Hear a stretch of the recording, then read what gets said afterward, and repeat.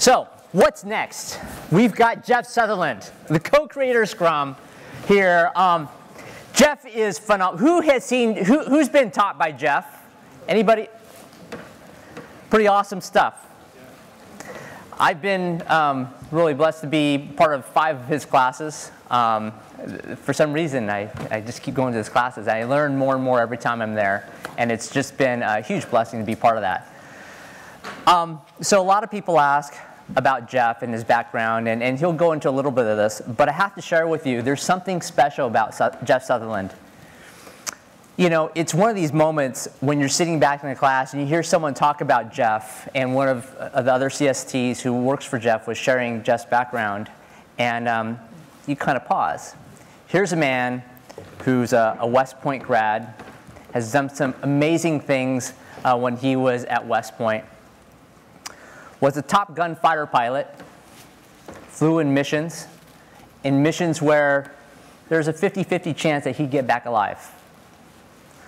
A guy who ended up being a professor in medical school and who ended up getting a PhD and really having an amazing experience being able to produce white papers and case studies about cancer that's still being used today. In fact, one of the folks that works with me, she's studying medicine, she's studying to be a nurse.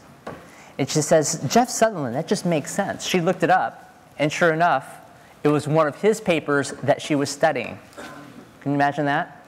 And now he is using all of this knowledge to build up Scrum.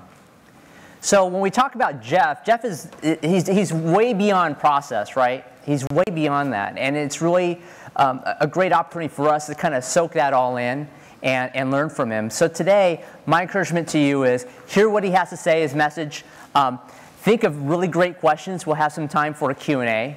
And so we'll be able to get to that later this afternoon at the conclusion of his talk. But think about what is one question that you would have for Jeff Sutherland with all this great knowledge and foundational stuff that he's given to us from an Agile perspective. So with that, I'd like to hand over the stage to Jeff Sutherland.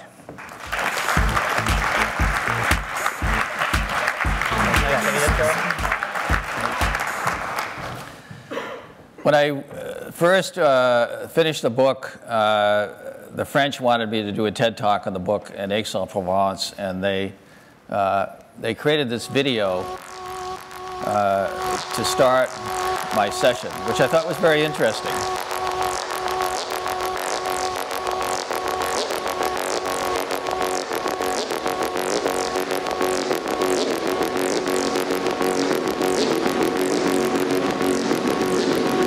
So the French think that Scrum is all about hacking the leadership. You know, they have this big cement block. We're going to take the organization, we're going to shatter it into small pieces. Then we're going to take the work, we're going to break that into small pieces. We're going to take the time and we're going to break that into small pieces. And to do that, we have to hack the minds of the leadership. And so that's what I've been doing. I have a small company now in Cambridge, right across the street from the MIT Business School, and we go around training, consulting. We have 2 journalists on staff because one of our goals is to do a lot more publishing and capture all the material that we've developed over the last 20 years, and also to push Scrum out into other domains. So Joe Justice leads our hardware practice. And we have some very interesting things going on in the hardware space. But when I talked to the French, I decided I'd start with the Declaration of Independence because, you know, General Lafayette came over, and without him, we might not have won the revolution. And so the French had a lot to do with making us the country that we are. And the Declaration of Independence says that everyone's entitled to life, liberty, and the pursuit of happiness. And this has a lot to do with Scrum because a lot of people, I noticed, don't have a life. In fact, most people hate work. The only thing that's worse than going to work is being sick in bed. And in software, most of us have a little better time in software, but for a lot of people, things are not so good. In fact, the New York Times did a survey on why people hate work, and people don't have regular time for creative thinking. They can't focus. They can't work on what they like to work on. They have no meaning or significance in their work, no connection to the company's mission, and on and on and on. And I didn't realize how bad it was until I left medical school. I was hired away from medical school by a bank, and I went into the bank, and my God, I'm going to talk about what was going on in the bank. It was unbelievable. But my conclusion about why this is a problem is that people just can't get stuff done. As the famous poet says, the best laid plans of mice and men, they often go wrong, and you wind up with a lot of pain and suffering instead of the promised joy. And I learned firsthand about that as a plebe at West Point. Here I am, my first few months there in Beast Barracks. And after running around all day being yelled at by upperclassmen, before we could go to bed at night, we had to go to a shower formation. And we stood outside the showers at attention, bracing hard enough to drench our bathrobes with sweat. And only when our bathrobe was drenched in sweat could we get in the shower. And so I had to learn how to generate twice the sweat in half the time. That's what my book is about. How to do this. It's a famous photo because the guy in the middle there is General Barry McCaffrey, the 4-star general, the most decorated guy in my class. He was in my squad at Beast Barracks. My last year there, they made me training officer of Company L2. And the training officer's job was, one of the jobs was to get the company really marching well in the formal parades. We had at least 3 a week, and there were 24 companies, and every company had a training officer grading every company. And the problem with L2 was they had been known for 100 years as the loose deuce because of their sloppy performance on the parade field. And no matter what we did, we had them marching overtime. We told them they were bad people because they weren't doing a good job, but nothing made them better. Finally, out of desperation, I started putting the scores from all the other training officers up in color-coded notes on the company bulletin board. So when they came back from a parade, everybody would have to walk by and see that, the #1 problem was Charlie stuck his sword in the dirt in the middle of the parade field and we lost 10 points. Or the 3rd platoon was not aligned coming onto the field. Or the company commander did not articulate his commands clearly and precisely at the right moment. And to everyone's amazement, within 3 months, Company L2 became the #1 marching company in the Corps of Cadets for the first time in 202 years. And what it showed was the power of making things visible, causing teams to self-organize. Right about that time, well, this is the biggest problem that we're seeing in most big companies. Scaling is a big issue now. I'm pulled into a lot of large companies, and I find out they can't prioritize the backlog. Everything is #1 priority. They've got 100 projects. They can't get anything done, and for some reason, they can't seem to fix it. So this is the #1 problem. And there's an acceptance test for prioritized backlog, and that means every team has a clear ordered backlog. For every sprint, they know exactly what they're doing, and during the sprint, no one comes in and steals any members of the team to throw them on another project. How many people are in that situation, meet that acceptance test? Nobody? This is mind-boggling, okay? A lot of you are coaches. You've got to fix this. This is going to give all of us a bad name. Right about the time that L2 became the #1 marching company in the Corps, one of our most famous graduates died. The year before, General MacArthur had given his farewell speech, which to this day, every cadet has to memorize. And it was a really powerful talk. I was there. By the end of his talk, there were 3,000 cadets in the mess hall at the time. Every one of them was crying, which was a rare thing for a cadet. So he was a tremendously inspirational figure.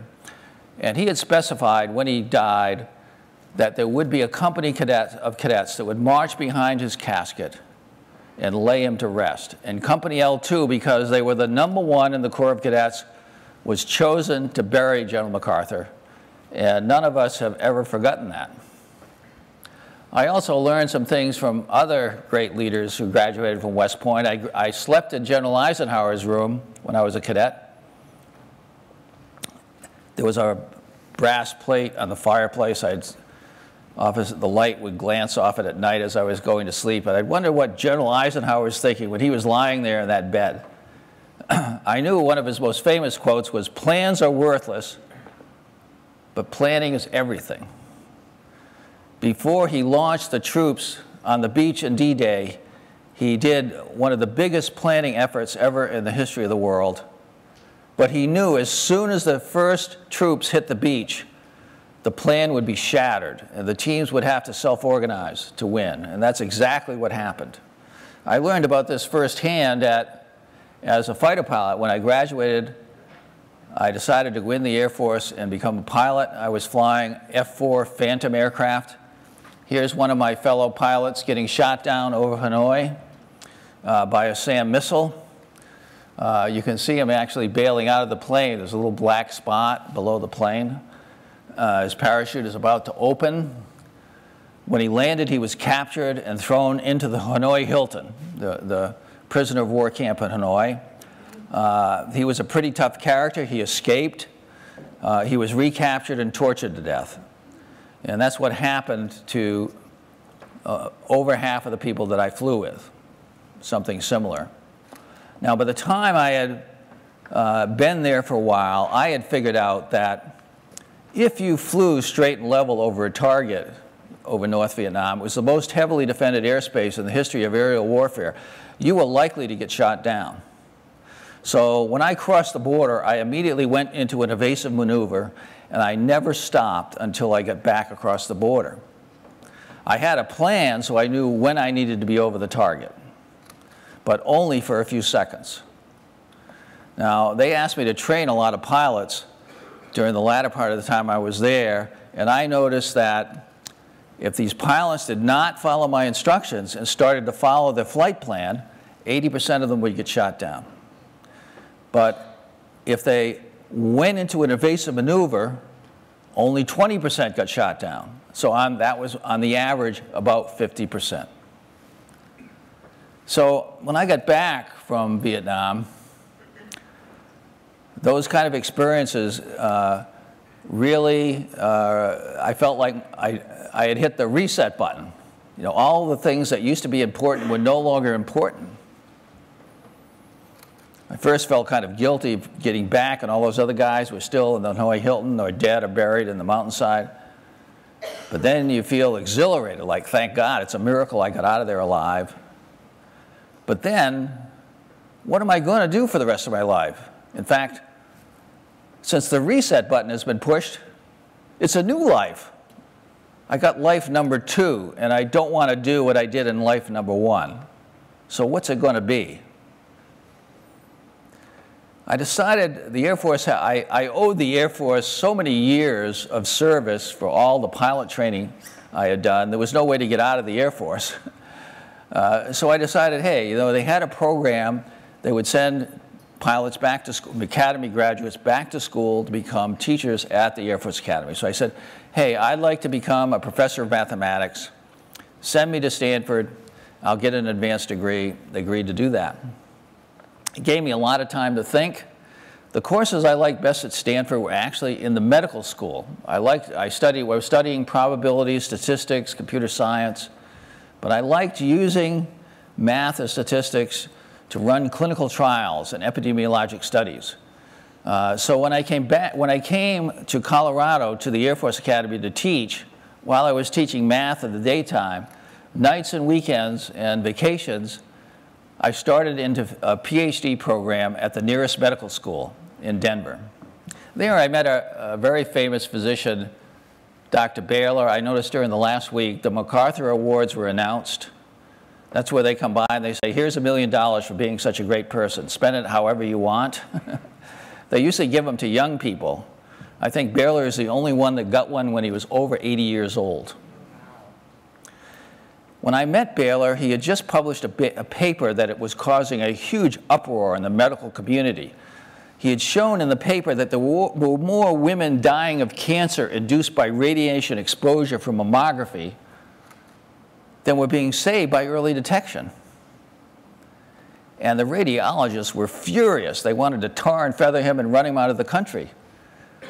This week I noticed, this is still rolling out until today, this week I noticed at the front page of Time magazine, it says, should I ever get screened or something? Because there's no improvement in lifespan by getting screened for breast cancer. Okay, these are hard statistics for people to swallow. But when I met Baylor, I had a lot of respect for him, that he would state the truth and take the heat.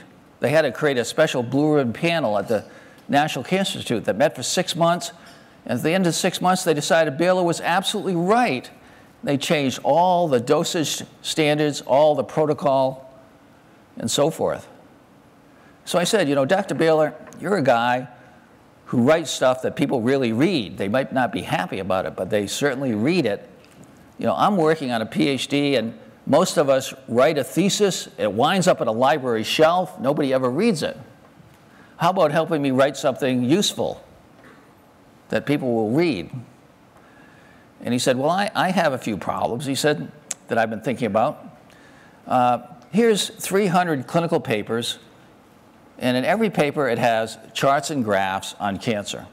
Some of them are dose response curves for carcinogens applied to rats, mice, rabbits, monkeys. Others are human cancers, all different types of cancers, cancer in all the different countries of the world. All of these charts and graphs are different. Explain why they're different and you'll get your PhD.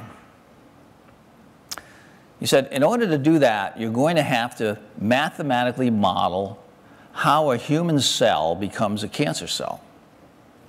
And nobody agrees on how this works. So we're going to have to figure out what causes cancer.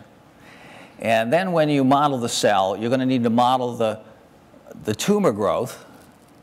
And then a patient appearing in a clinic and getting a diagnosis. Because then their data goes to the National Cancer Institute. I've been collecting data for 10 or 20 years. And when your model of the human cell fits all my data, then you get your PhD. It's a tough problem, but if you want to write something that's worthwhile, you should give it a shot. And he said, we'll help you. All the leading cancer researchers of the world are working with me trying to publish in my journal. And we'll have them review everything you're doing. So off I went. I spent 6 months studying the medical literature, trying to figure out how would you mathematically model this. And then another 6 months writing the first program. And when I ran it after a year, it used 1/3 of the computer science budget for the entire medical school for the year for just one run. I needed thousands. They told me I could never run that program again. I had to spend the next 2 years trying to figure out how to get computer hardware into the medical school that I could run the program on. And, but what the program clearly showed, which is what we see today, this is data from a recent paper where we can DNA sequence cells right now. We can see exactly what happens to a cell when it mutates. And it goes through a series of steps. It might go off into leukemia. It might keep mutating. It might get to early solid tumors. It keeps mutating. It becomes a malignant tumor. Gets treated with radiation chemotherapy and keeps on mutating and goes into a metastatic drug-resistant tumor. Okay? There's clearly 4 major states before it's malignant. That's what the program showed, even the very first run. But we had to get the the systems in that I could run on, and we decided to acquire 2 multiprocessor tandem systems. They had a unique architecture which enabled me to grab every spare cycle on every processor for the next 5 years without interrupting normal clinical computing. And I could put a run in on Sunday, and by Friday it would run to completion. I was guaranteed it would run to completion because of the fault-tolerant nature of the tandem systems. And after I had 1,000 runs, I got my PhD. I spent almost another 10 years at the medical school as a professor. I went into the Department of Radiology, which was my minor, became a professor of radiology, biometrics, and preventive medicine, until a big bank came by one day and said, you know, Jeff, you are using technology that we're using for automated teller systems. And you guys have all the knowledge over at the medical school, but over the bank we have all the money. What if we put the money together with the knowledge? It would be a perfect marriage. And they made me an offer that my wife couldn't refuse. I wind up at the bank as vice president for advanced systems. So I'm working away on their future strategies, but meanwhile, I'm looking at, they had hundreds of COBOL programmers. Do you still have those at Capital One? Yeah? They were all out there slaving away day and night because their projects were always late. And when they were late, the management would make them work overtime and weekends. They would send them on death marches. They remind me of Roman soldiers rowing galleons. You know, somebody's cracking the whip. Row harder. I went into the CEO of the bank and I said, you know, these guys out there, they're using Gantt charts to run projects. And those Gantt charts, they had ones that filled walls. Do you have those at Capital One? Thousands of tasks filling whole walls with project leaders running around all day trying to update them. And I said, you know, on the Gantt chart, every task has a person and a date. And if anyone misses one of those dates, the whole thing slides to the right, and they're late. This is a prescription that guarantees lateness. I can't believe it. I said, I think I know how to fix this. Why don't you give me the worst business unit in the bank, and I'll show you how to straighten this out. The CEO thought about it for a couple of days, and finally he said to me, Sutherland, if you want this headache, you've got it. I said, I need everybody, sales, marketing, installation, support. And what I'll do is I'll run them like a little company within a company. And once a month, I'll present the financials to you and the management team. You guys can be my board of directors. The rest of the time, you stay out of my company, and I'll show you how to fix it. So he agreed to do that. So I got them together, split them into small teams, 5 or 6 people each. And I said, okay, what you guys need to do is learn how to land a project. You know, these Gantt charts remind me of training new fighter pilots. They come in for a landing, and they're high. And if they land, they'll hit the middle of the runway, and they could slide right off the end of the runway and create a big smoking hole when they hit the buildings or the trees. So what we're going to do is show you how a good pilot lands an aircraft. Here's the plane that I used to fly. Some of these are still flying.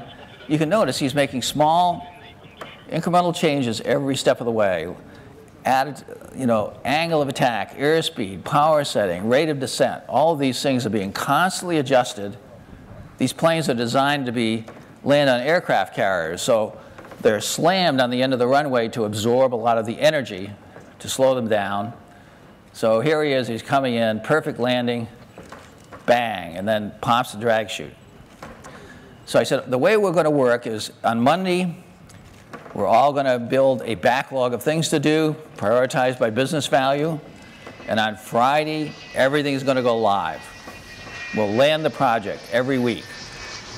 I know you'll have a tough time when the first couple of weeks, but with a little practice, you'll learn how to do it.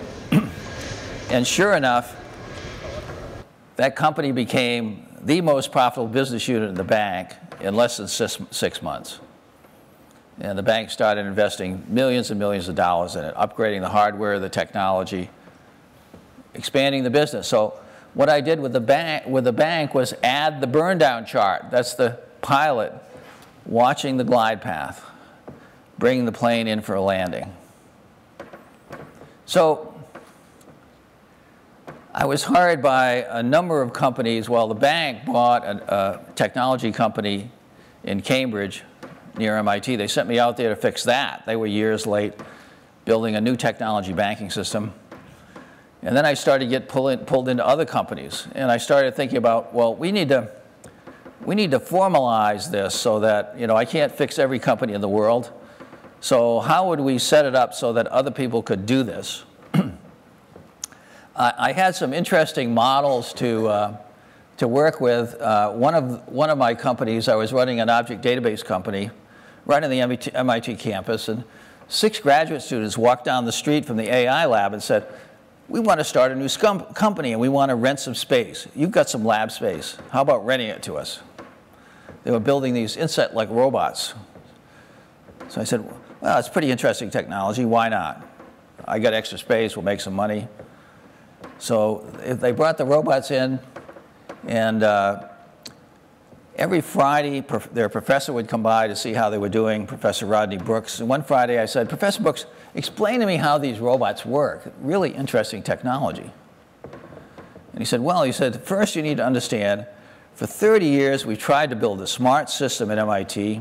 It's been a total failure. The best we've been able to do is a smart chess program. Now we have Watson, right? It doesn't walk, it doesn't talk. So I'm taking an absolutely, totally different strategy. This robot has a chip in a leg that knows how to move a leg.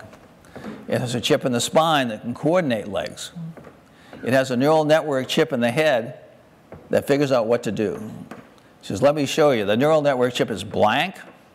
When you plug it in and turn it on, all the legs start flopping like spaghetti. It wobbles to its feet, starts walking around banging into things. In a few minutes, it's running around the room. It even gets to stairs and it doesn't fall off the edge. It backs off. I said, wow, that's amazing.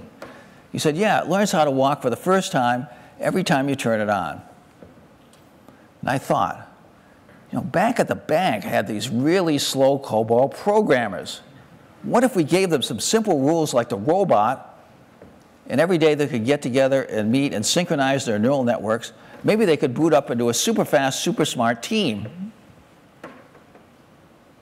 About the same time, I was on the President's Advisory Committee of Axion International, a microfinance enterprise that was based on the Grameen Bank in Bangladesh that won the Nobel Prize for lending really small amounts of money to really poor people.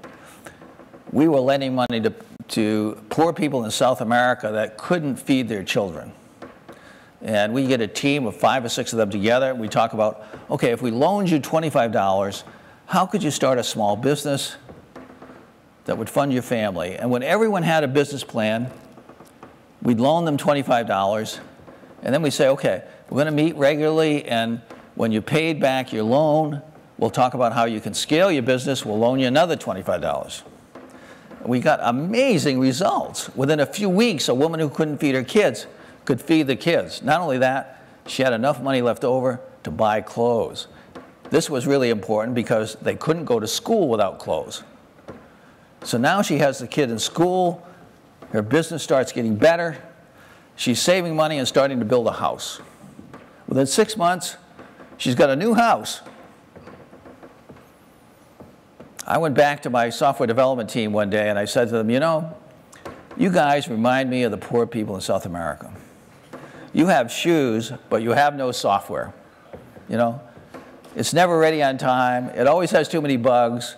Management says you're bad people. How long has this been going on? And every member of the team said, it's been going on as long as I've been in the business of software. I said, do you want to live the rest of your life like that? And they said, no. And I said, well, I have an idea. What if we used the knowledge we've gained with all these prototypes I ran of Scrum and the robot and Axion, and we put it all together? I said, I bet we could deliver more software in 6 months, so much software, it would be the management and the customers, it would be like drinking from a fire hose.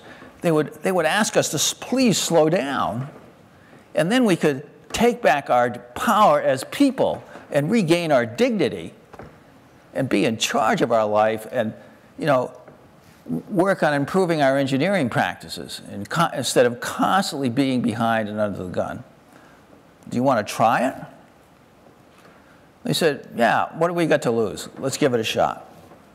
So off we went. Now, as they're working, because I'm basically trained as an evolutionary biologist, okay?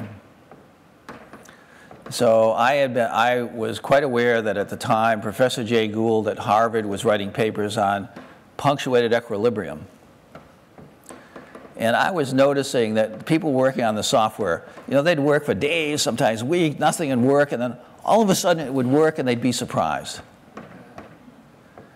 And I would say, guys, that's punctuated equilibrium. Punctuated equilibrium is, you know, species do not evolve smoothly. You know, squirrels run around this forest floor for 1 million years, and then all of a sudden one flies out of a tree. How did that happen? Well, at the time, one of the first supercomputer companies was Thinking Machines, right down the street from my office. And Denny Hillis, the founder, was simulating punctuated equilibrium on the highly parallel thinking machine. So he's doing the kind of evolutionary biology simulations that I was doing in medical school.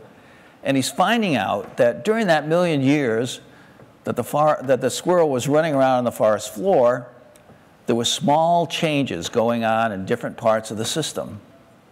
You know, a little change, a little more skin under the arm, a little more acuity in the eyesight, a little bit more strength in the shoulders, until all of a sudden one day, 5 or 6 different organ systems would change just enough to line up just right that, whoa, the first squirrel flies.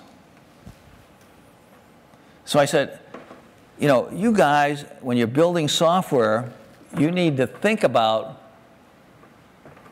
how you would take advantage of this effect. You need to look at the system as how it is, and instead of building a new feature and taking forever and not having it work very well, you ask, what is the smallest thing I could do to this system to push it in the right direction? And then you run the system and you look at it again. And then you ask, what's the smallest change I can make next that would push the system in the right direction? And then you run it again, and then you ask the same question again. What is this sounding like? You ever heard of red-green refactor?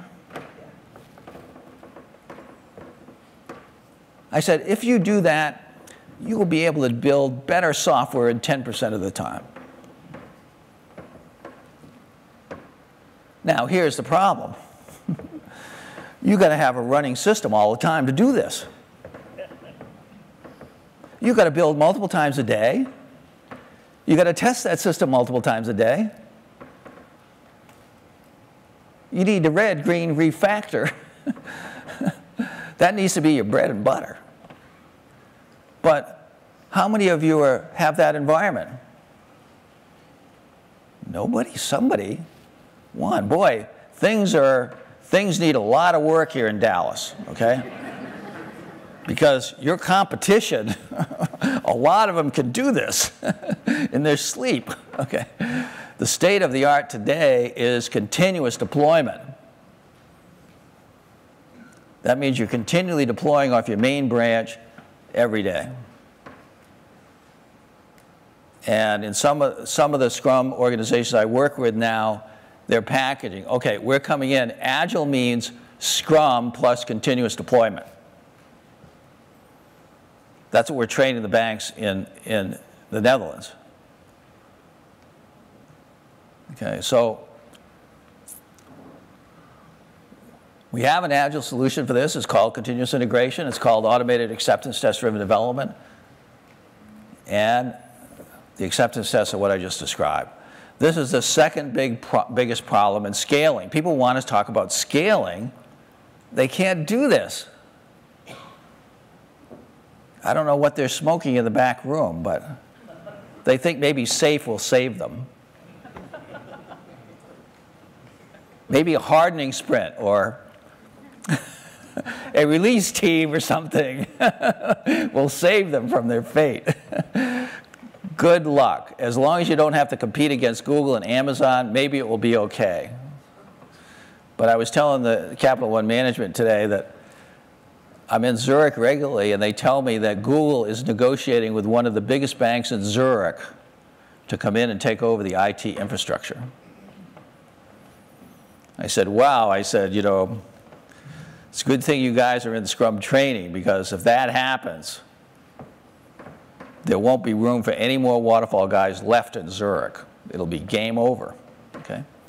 So this is a really critical issue. Now, as we got the team rolling, and within 6 months, sure enough, they delivered so much software they were asked to slow down. While this was going on, we were thinking about, okay, we're going to deploy a new set of tools that we're building with this approach. And we really want the people using the new tooling to use this approach to delivering the applications. Because you can't build good object-oriented applications if you have a hierarchical management structure. We're going to have to figure out something else. You know, Conway's law says, if you have a hierarchical organization, then you'll have a hierarchical code base. That means it will be brittle, hard to maintain. You'll architect yourself into a corner. It'll be slow. You'll have performance problems. You'll violate every object-oriented principle simply because your organization is the wrong organization. It's not just waterfall. That's why the French say hacking leadership is what this is all about. There needs to be a completely rethink of the way our organizations are. The other thing we knew clearly is that small teams are critical. We had data on hundreds of teams that showed hundreds of teams doing the same project. But some teams were small, 2 people. Some were 4, some 6, some 10, some more. And what the data clearly showed, that if 6 people took a year to deliver, if you added 4 people and made the team of 10, it would delay the project for 6 months. Adding more people makes it slower.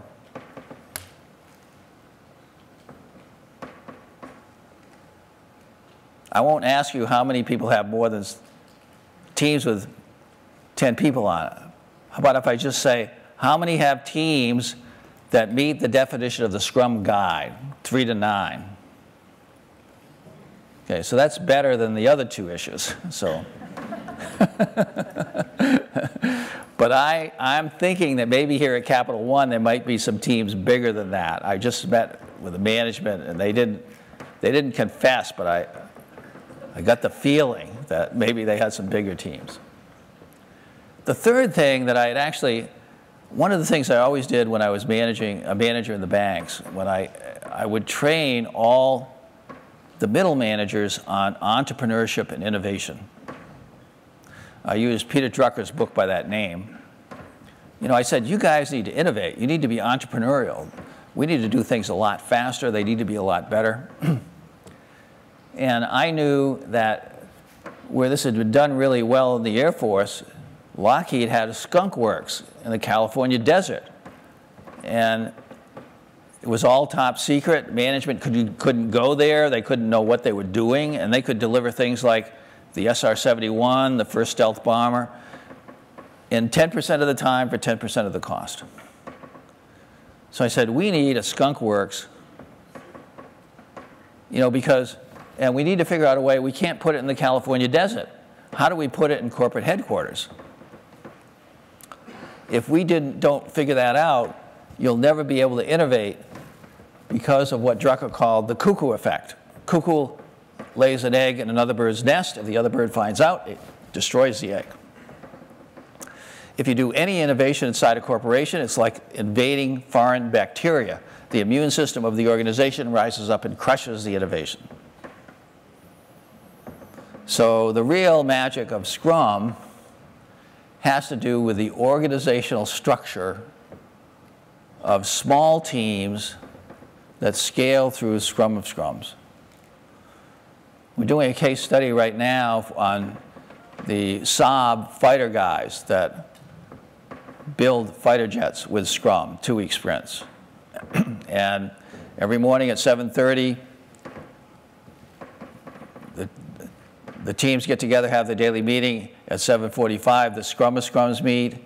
At 8 o'clock, the Scrum of Scrums meet. At 8:45, the Scrum of Scrums meet. And at 8:30, the senior management meets to remove any impediments that the Scrum of Scrums has identified that they need help with. And that includes, that's every morning, okay? So a whole organization, if they really want to go fast, does this. And the teams were learning, my son JJ, who really helped writing the book, was asked to meet with General McChrystal's people when they were writing the book on teams, because JJ had been the war correspondent for National Public Radio and run reporting out of Iraq for about 10 years. And he was there during the time that General McChrystal turned the war around. We were losing the war, and terrorist incidents were escalating out of sight.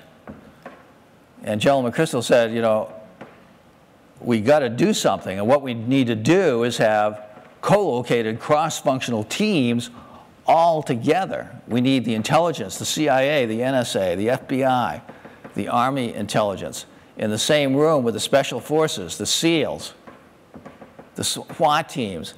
And we need to be able to take intelligence and in less than an hour execute a strike.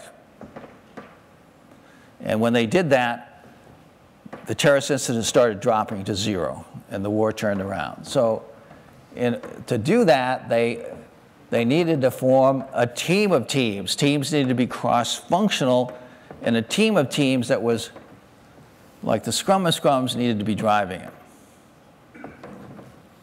So that's the best metaphor. So this gets into the third biggest problem that companies have, and that we're starting to talk about as organizational debt. You know, we've talked about technical debt for years, but what is technical debt caused by? Well, it's caused by developers writing bad code. But why do developers write bad code? Who's the developer? Why is there so much crappy code out there? A lot of time it's rushing. Everybody's rushing. Everything's _1 priority. Everything needs to be done yesterday. Who's doing all the rushing? What's that? Leadership. The leadership. Ah, now we're getting to the root of the problem. It's not technical debt. It's organizational debt. In the leadership, the way they've structured everything is screwing everything up. So if you have, how many have missed delivery dates and unhappy customers? Only a few of you are raising your hands. The rest, a lot of you don't want to admit it. That is a symptom of organizational debt, okay? And what's the solution? Well, what we found that it starts, there needs to be, ideally, like at Saab, the senior management team would be the executive action team to systematically remove organizational debt every day. But most senior management teams aren't there yet. While we're waiting for them to catch up with Agile, we need an enterprise action team. It needs to have senior management representation. It needs to have Scrum, really experienced Scrum people on it that can do training and coaching. It needs to have middle management evangelists. Anybody else that is needed to get the organization to done, whatever that means for the organization. So that's the third biggest corporate problem that people have. Now, what we wanted to do is wrap this up, put a ribbon on it, so we could deliver it to our biggest customers. At that time, the model we had in our head was Ford Motor Company. We had 1,000 IT workers building software, using our tools. We wanted to give them this new process. So we started researching. We read 30 years of IBM system journals, started reading hundreds of papers in the computer science literature. The best paper we found was actually not in the computer literature. It was in the Harvard Business Review by Takeuchi Nanaka, 2 Harvard Business School professors, called The New Product Development Game. And in that paper, they had this chart on 3 styles of project management. Type A was what they saw at NASA. Years of requirements development, then a big document handed off to design. Many years of design, hand that off to implementation. Many years of implementation, hand that off to testing. Many years of testing, many more years of testing. Finally, hand it off to implementation, years of trying to get the rocket launched. If anything bad happens, rinse and repeat. They brought Fuji Xerox management to NASA, and they looked at what was going on. They said, wow, you know, that must be best practice. They went back to Japan and tried to implement that. They didn't realize that the failure rate today of that process is 89%. So the Japanese, having been trained by Edwards Deming, they immediately did a root cause. What causes the failure? Big documents and handoffs between silo departments. So Fuji Xerox banned all big documents. We won't have any of them, and all work will be face-to-face. That radically shortened the cycle time and increased the success rate. But the best teams that Takeuchi Tanaka saw were in lean companies, like in this paper, Honda and Canon, 3M in the United States. Later, Takeuchi spent 6 years writing a book on Toyota. And these teams were working so closely together, it reminded Takeuchi Tanaka of the game of rugby, and particularly the Scrum formation in rugby. So they said, we're going to call this type B and C Scrum Project Management. We read that paper, we said, that's perfect. We'll call what we're doing Scrum. And somebody on the team said, who will be what will we call the team leader? And they said, let's call him the Scrum Master. So that's where Scrum comes from, lean product development. You know, all these great teams have transcendent goals. They're autonomous teams. They choose their work. They decide how to do the work. They're cross-functional teams. They learn in community how to build their craftsmanship. And in recent years, we've been meeting with the Lean Enterprise Institute. That was one of the key organizations that started the whole lean movement. And they have confirmed that, yes, Takeuchi and Tanaka are talking about lean product development teams that they saw at Toyota and other similar companies.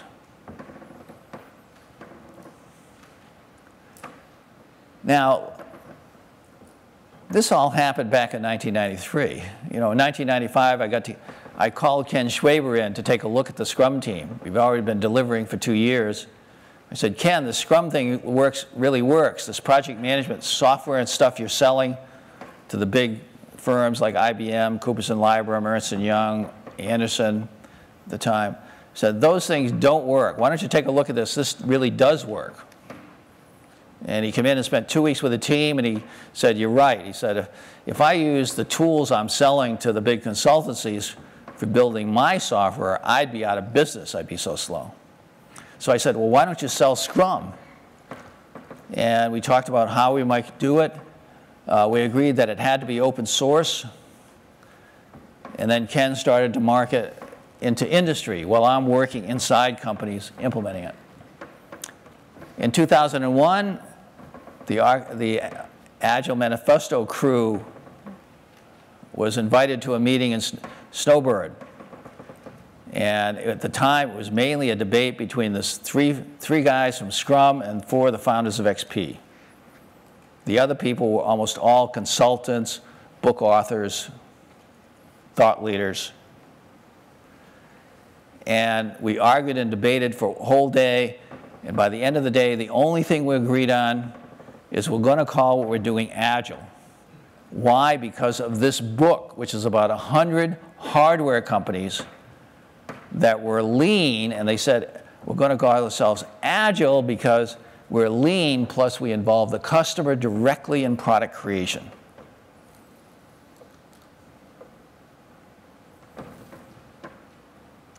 And to do that requires radical changes in organization, management philosophy, the way you do operations, all that sort of thing. So here's, I mentioned Saab. They build the world's best fighter today. Compare that to the F-35, which is the latest generation US fighter. It was $143 billion over budget last year. I had 2 guys from the Department of Defense following along I did Scrum Master training, Product Owner training, then a scaling course. They followed me for a week and a half. And they had a cheat sheet on their desk the whole week and a half. $1.7 billion project, $143 billion over budget. What are we going to do about this? And this is just our worst project because we got others.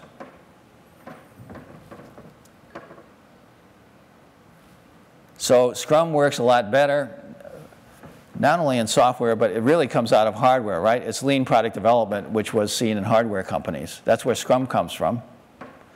We just brought it into software.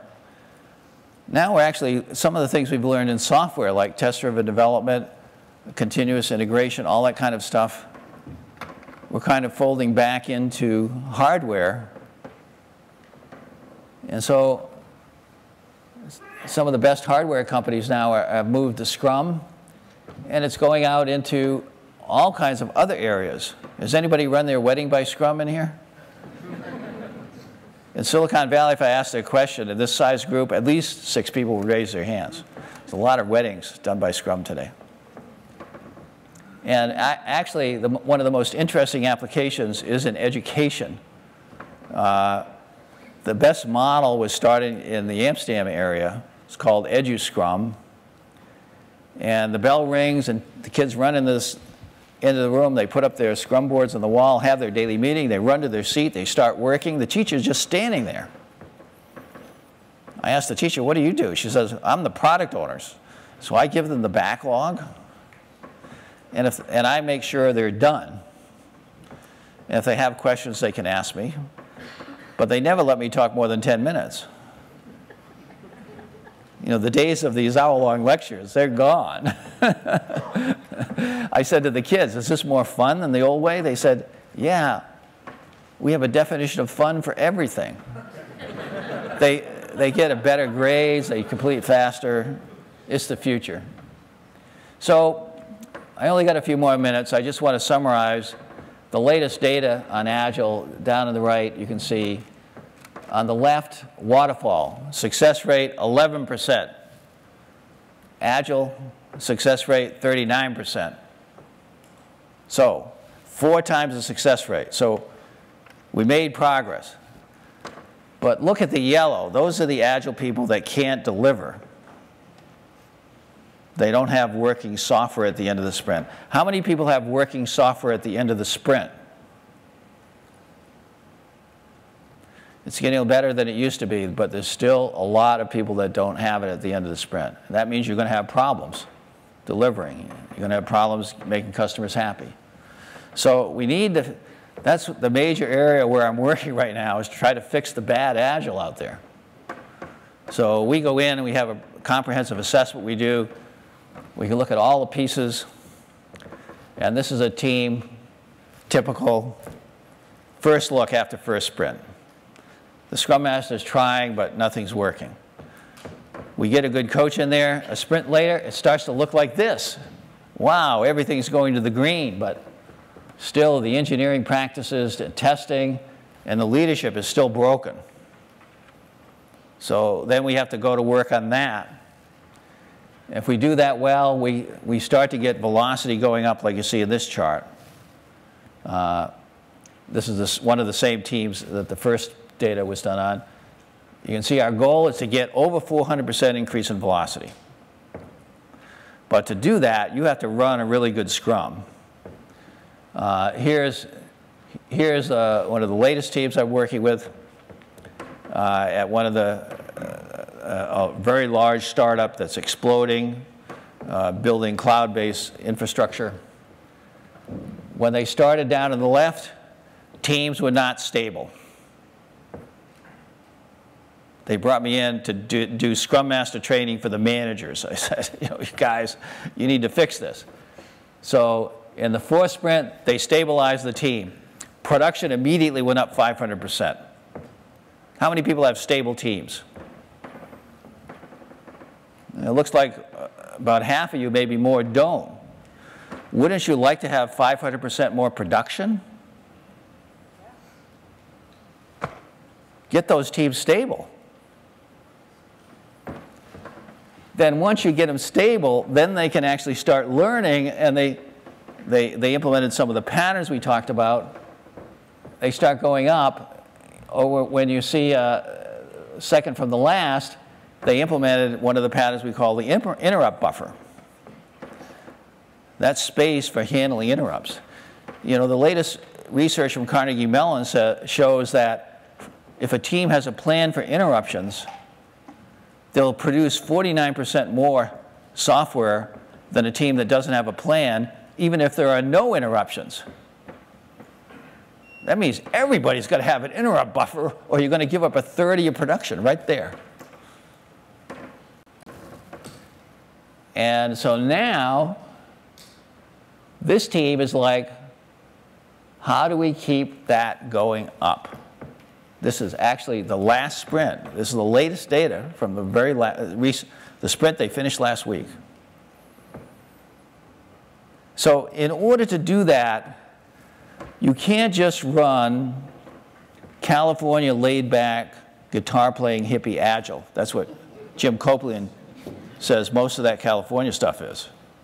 You've got to implement what we call aggressive Scrum.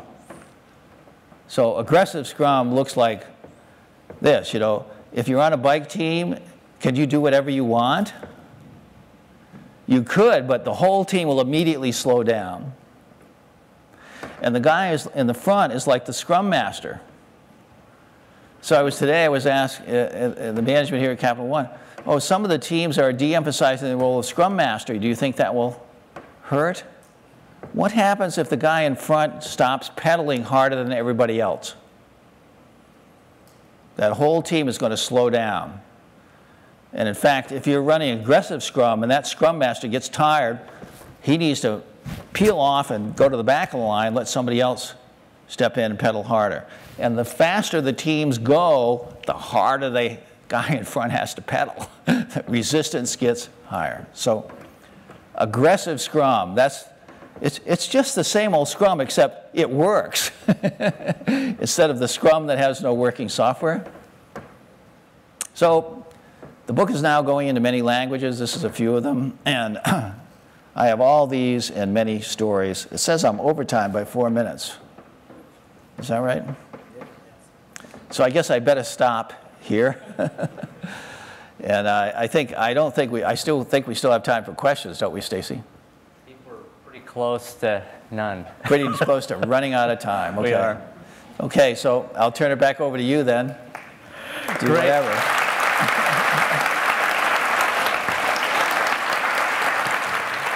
Thank you, Jeff.